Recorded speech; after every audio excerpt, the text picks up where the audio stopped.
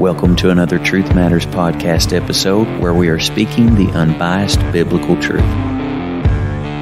Stay tuned for today's episode.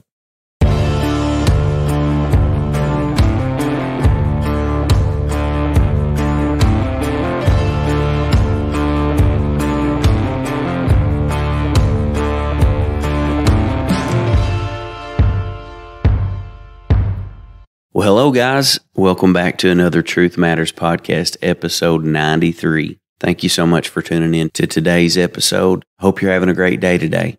Why God? Why do I serve God? Why do I claim this Christianity? Out of all the 4,200 plus religions in the world, out of all the theories and beliefs there are out there, why would I choose Christianity? Why would I choose the belief that I have? Is it because of my geographical location? Is it because of my upbringing? Is it because somebody told me to believe in it, and so I took their word at it and I believed it? Is it because I'm simply convinced in my mind? Is it because someone proved something to me to get me to believe what I'm believing?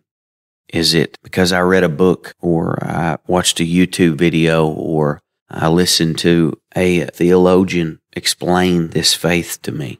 Out of all the reasons you could choose to believe in what you believe in, here's the reason why I believe in what I believe in. Because it's true. Because it's the truth. Because it's infallible. Because it's never changing. Because it not only convinces me in my mind, but in the very depths of my soul. There's nothing that could ever convince me otherwise that this is the truth. When you look at the sun, can anyone convince you otherwise? When you step into the shore of the ocean and you feel the water hit your feet, can anyone convince you that it's lava? Can anyone convince you otherwise when you know for a certainty that what you're doing is standing in the ocean? This God that I serve is not just a belief system. It's not just a school of thought. It's not just because I've been brought up in a certain geographic where I was exposed to the truth. Thank God for that. It's not just because my parents brought me up in the ways of the Lord. Thank God for that. It's not just because I've been born and raised in a Bible-believing church. Thank God for that. I didn't always live this way. There was a time in my life when I did it my own way. I experimented with drugs and alcohol. I lived in the pleasures of this world. I lied, I cheated, I drank, I gambled. I'd done things that were really not profitable for me. I didn't always want to live for God. Deep down in my soul, I did, because there was a missing link. There was a missing element. But in my flesh, I was running. I was trying to do my own thing, trying to find a false peace and joy. But when I truly gave my heart to God, when I heard that preacher preach the gospel, as I heard so many times before, this was different because I felt the tug in my soul. I felt the God of creation calling his creation back to him. Come back home. I felt him pull at my spirit and lead me to conviction and repentance. I knew that I wasn't right in my heart. I knew that if I were to die in that state I was in, I wouldn't make it to heaven, but I would go to a real place called hell. You know, they don't preach hell anymore. If more people understood the seriousness of hell, if more people understood that there is a true heaven and there is a true hell, if more preachers preached the true gospel, and not just a watered-down prosperity gospel, we'd see more people come to the faith. We'd see more people converted. We'd see more people saved. But when I gave my heart to God at 15 years old, I wasn't just looking for something to fix me or to make me feel better about myself, but my soul was crying out for a change. Deep down in the soul of every man is a yearning for the truth. There's a yearning for what we're destined to do. When we look around, we see a lot of dreams and ambitions, and we see a lot of people chasing a fantasy, if you will, chasing some kind of dream, chasing something to make them feel like they're living a purpose or they're making an impact on not only their lives, but the lives of others. When the truth is, all of these things in this world are only a cover-up for the real thing. They're only a false hope. The things of this world will only last us for the time that we are here. And maybe some of those things will endure after we're gone, and our children after us and grandchildren will carry those legacies on. But at some point, every legacy ends. Those things only go so far, but they do not fulfill the soul of man. They do not give you that true inner peace that you're looking for. No matter how successful you are, no matter how famous you are, no matter how great you think you are, no matter how popular you are, there will still be a void in your soul if you do not have this God I'm talking about. Why God? Why do I serve Creator God, the only God, the one true God? He is the Creator. I serve Him because I know Him, not by mind only, not by my natural flesh only, but I know Him by the Spirit.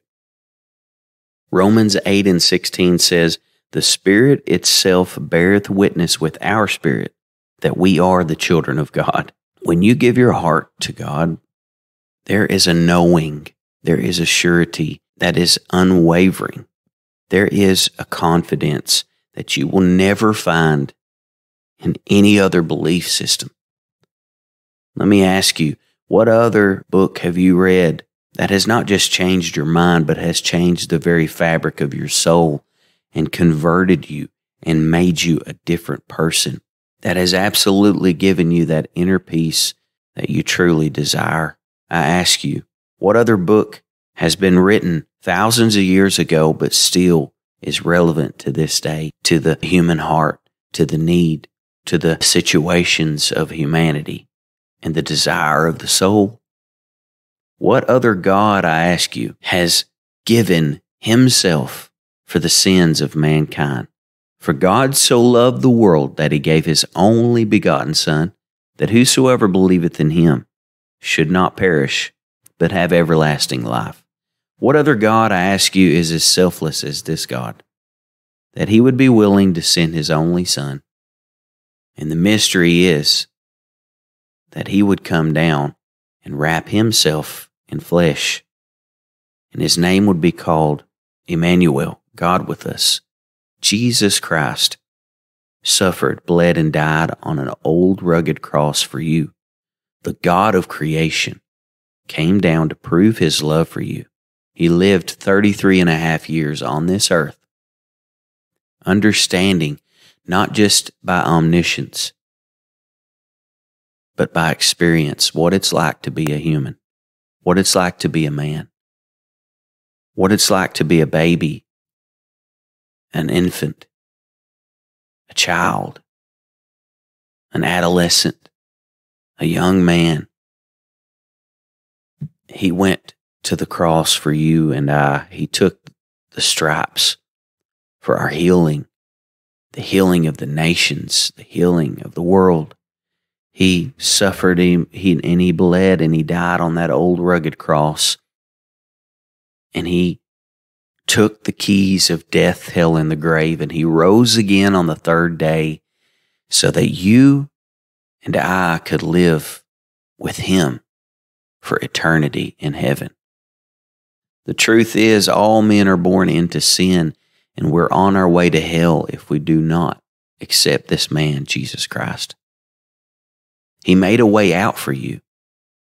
God never wanted us to go to hell, but we're already on our way to hell. But He sent a way out for you. Jesus is that way. He is that door. And what other God, I ask you, can raise Himself up from the grave? What other God is so powerful that He can raise His own self up from the grave. Why do I believe in this God that I believe in? Because He is the truth. I know by experience. And I promise you, if you give Him a chance, you will understand the words that I'm saying to you are truth. It doesn't matter what religion you are right now. It doesn't matter what race. It doesn't matter where you're located. It doesn't matter what you've done. He loves you. He truly loves you. He created you. He wants the best for you. And right now, He wants you to give Him your whole heart. Listen to me. Don't allow the confusion to tell you that this is not true. Don't allow the lying spirit to tell you that this is not the truth. Believe in what I'm saying today. Give Jesus a chance. Let Him change your life. Just say, Jesus, I believe that You suffered, You bled, and You died on the cross for me. And I believe You took the keys of death, hell, and the grave for me. I believe You conquered it all, and You rose again on the third day so that I could be free from an eternal hell, and so that I could live in an eternal heaven with You. So Jesus, will You save me today?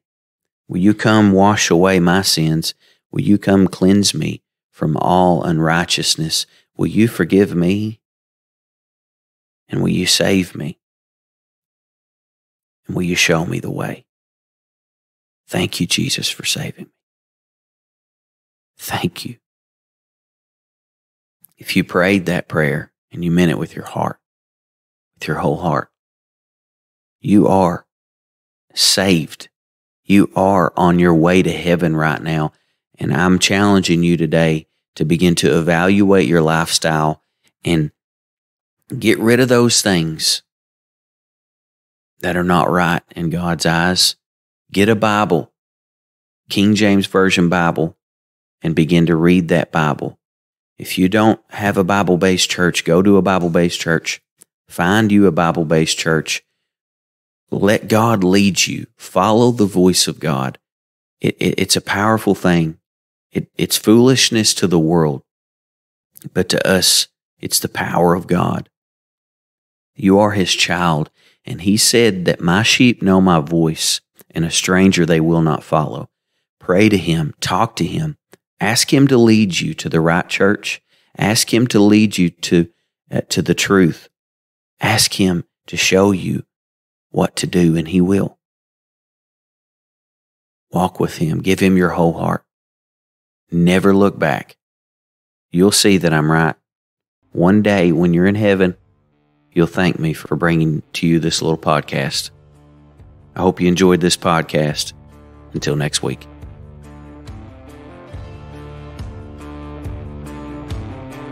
If you enjoyed this podcast, please share it with your family and friends so that we can get the truth out. Have a great day.